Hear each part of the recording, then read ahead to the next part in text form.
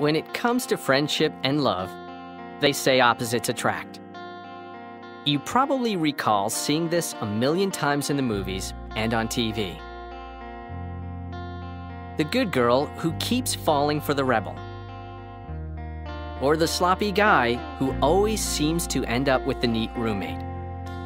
The shy young woman who tends to be drawn to the outgoing boyfriend. Or the laid-back artist who prefers dating the type A businesswoman. It makes for good movies. But in real life, do opposites really enjoy being together? And even more important, do they really bring the best out in each other and make for harmonious friendships, relationships, and marriages? The answer is no. Or usually not, according to the experts. Sometimes opposites really do attract. Social scientists say that we sometimes admire people who complement us, who have skills or traits that we lack. Someone who can help us get through life more easily. But more often, in friendships and in love relationships, we look for someone who is just like us. We need to date people who share our values, our outlook on life, and our experiences. On online dating sites, for example, people often say they expect to date someone who is their opposite. But studies show that the people they decide to go out with usually have personalities that are very similar to their own. But what if you begin dating someone and then realize they're really opposite from you? Should you give it up? Or can that relationship work?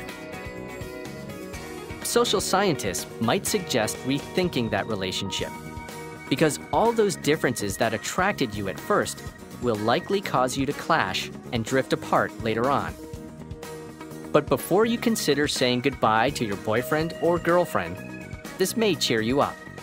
When it comes to opposites, there's a big difference between attitudes and personality.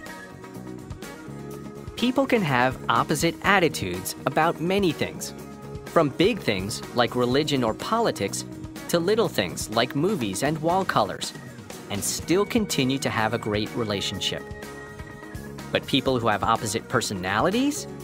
Well, that's a little more difficult because they're more likely to clash.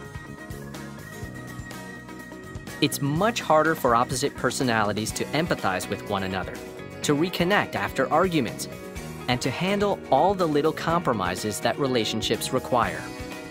So, in the end, the good girl should probably do without her rebel boyfriend and start looking for a nice guy. The laid-back artist should try to run into someone who shares his relaxed energy. And that shy young woman, she may want to be on the lookout for an equally shy young man.